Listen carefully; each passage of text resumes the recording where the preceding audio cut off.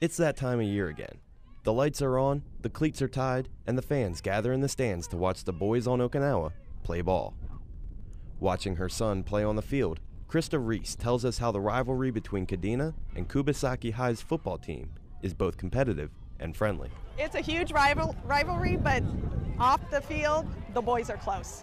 They know each other.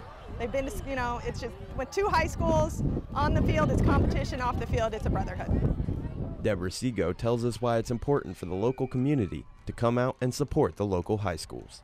It brings you back to high school, the fun of going to the football games and cheering them on, and they appreciate it and we appreciate it too, because they only got a few family members for each boy, so we want everybody that we can get to come out here and cheer these boys on. Marine Corporal Michael Lopez, Kadena Air Base, Japan.